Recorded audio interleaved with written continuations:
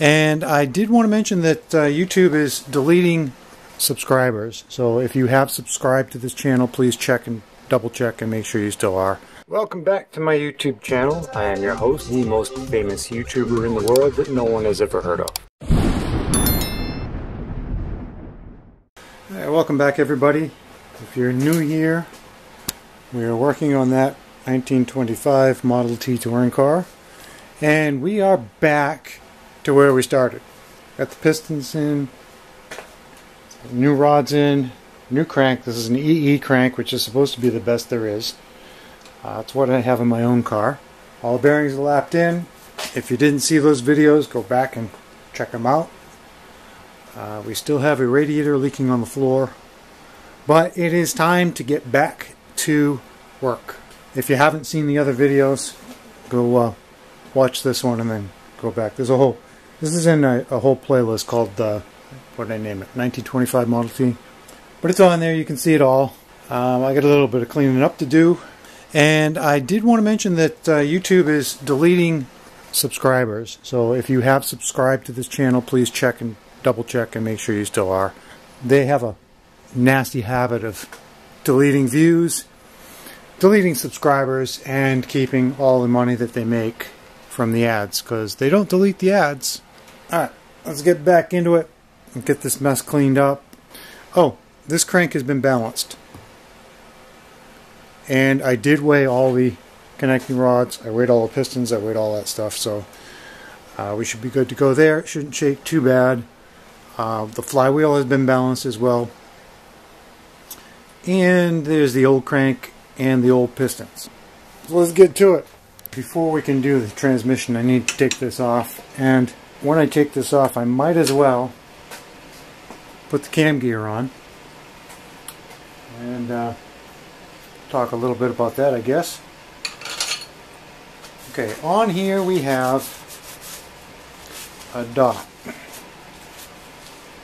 We need to line that dot up with the cam gear, so it's going to be over here someplace. We need to move this. Might as well use this because it's easy. There's no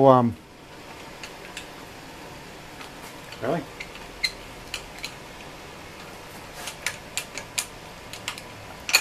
There we go. Okay, so it's about here, so we're going to go somewhere in that vicinity.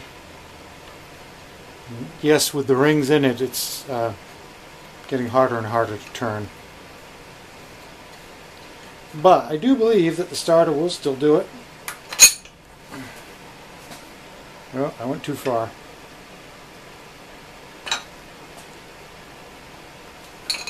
Good grief.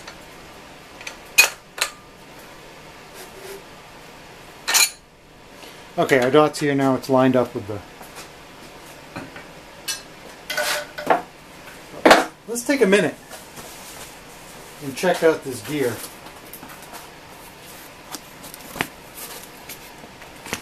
Comes with a nut, that's cool. New improved nylon gear. Advanced. Here's where I get a little cranky, a little testy. Let me show you what's up on the wall here. See if I can get it to focus. Okay.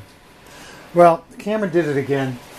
Battery life. I'm shooting on the Nikon P500 because the audio is so much better and the battery life is absolutely horrible.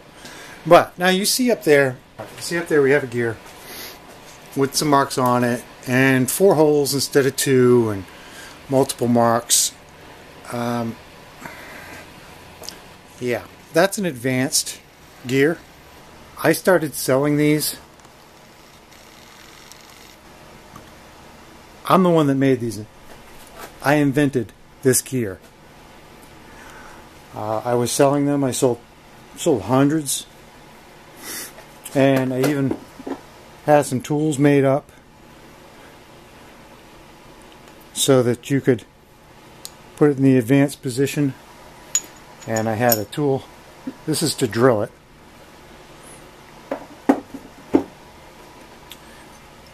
And that's to check it.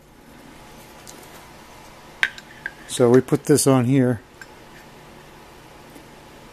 And we move the thing and we look at the needle, and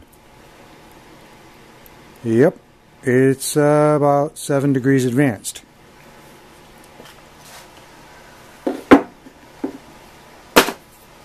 Everything was going great until showed up. Swap meet looked at the table of my wares and decided that he was going to do this and cut me out. He undercut me by about $10 if I remember right. He stole this idea, and he stole the Dynabeads kit idea and undercut me on that as well. So not something I expected a lifelong friend of mine to do, but I guess in big business that's the way it's done. I'm still not happy about it, clearly, but whatever, he can have it. Yeah, there's a 7 right there, so it's not 7.5 as advertised on the box, it's 7. So the way this works is we need to put this down. I'll get your shot in a second here. And we're going to need to turn this to get it in the proper position, but you want this dot to line up with that dot. And if I can get an overhead view for you, the tripod doesn't go up any higher. If I can get an overhead view, I'll let's see if maybe that'll do it. Okay, I'm not sure if you're going to be able to see the dot on the crank. Can you see it? It's right in front of my thumbnail. I know it's blurry. Let me back up. Maybe I can do it in the software. If I can get this in focus. Maybe I can do it in post, as they call it. But there's a dot right there. It's not lined up with. Sorry, it's not lined up with the keyway. The keyway is kind of half in the valley and half on this tooth. I don't know why Ford did it that way, but they did. Now the camshaft is already in. The valves are already in. I did double check them. I need to. Where is this going to be? This is going to be somewhere. And that general vicinity. So what I'm going to do is I'm going to put this on. And I'm going to line up because it's a spiral, so you have to start over here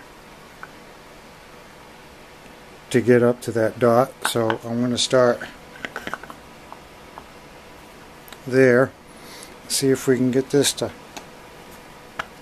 cooperate. My pins are fairly lined up. I'm going to use this again just because it's almost impossible to. Let me back you up again here because this is getting to the point, and with the extra from the camshaft on here, it's going to become very, very difficult to turn. I'm just going to rock this back and forth a little bit with the hopes that this draws down, which it hasn't. The thing I like about these nylon gears, other people don't like about them, is they self-seat. Yeah, we're not even close yet. They will seat themselves in a very short amount of time.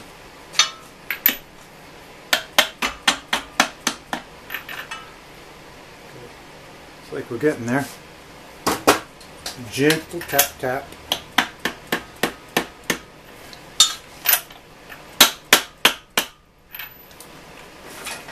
I know I'm probably doing this wrong too. It's still standing proud, so we're going to put the nut on.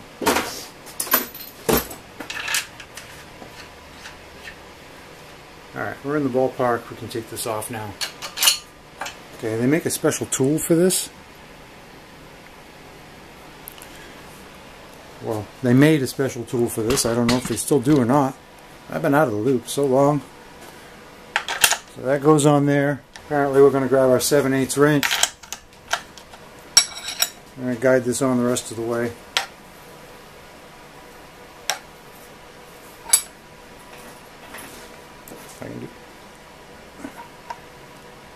Okay.